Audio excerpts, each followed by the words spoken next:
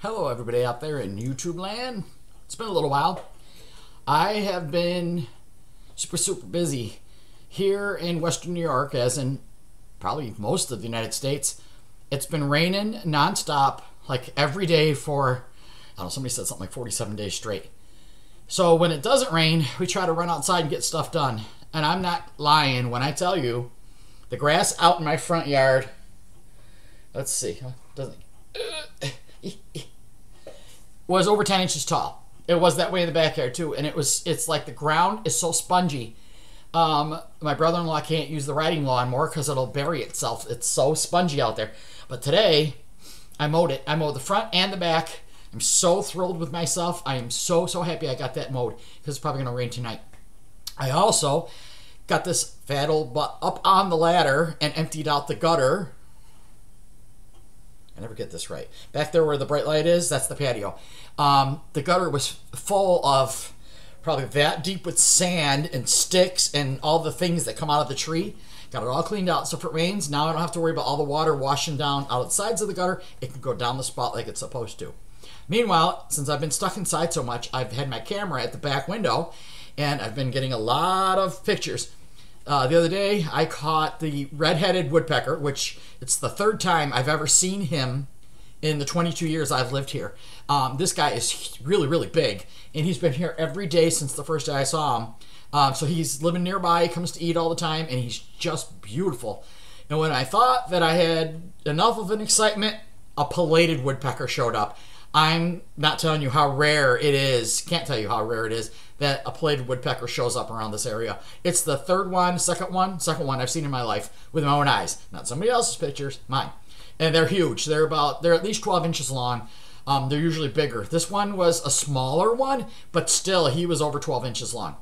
And I got pictures of him. I got the catbird. I was trying to get the catbird making his noise, and it's kind of hard because there's so much noise going on outside, but it sounds kind of like a cat mewing. And speaking of cats, I got Monchi finally. That weird noise she makes when she's like telling the birds, "Oh, I want to eat you so bad." I think that's what it means in cat talk. Got a quick picture of Trixie. Somebody asked how Trixie's doing. And like I told everybody, or I didn't tell everybody, she's a midget. She's really very little. And we were in the pet store, and my son showed me baby ferrets in the store. She's half the size of a baby ferret. So when she got sick, when she was about a year old, it must have did something to her, because that's why she's a midget. She's 6 years old now. What else is there? My birthday, it was the big 6-0. I had a great birthday. I had some wonderful gifts. I can't even begin to tell you all. I got pictures of the roses from my niece, Anna. I got roses from my son. I got wonderful gifts from so many people and so much thoughtfulness. They decorated my locker at work and filled it full of balloons and the walls, and they got carrot cake, and oh my God, it was.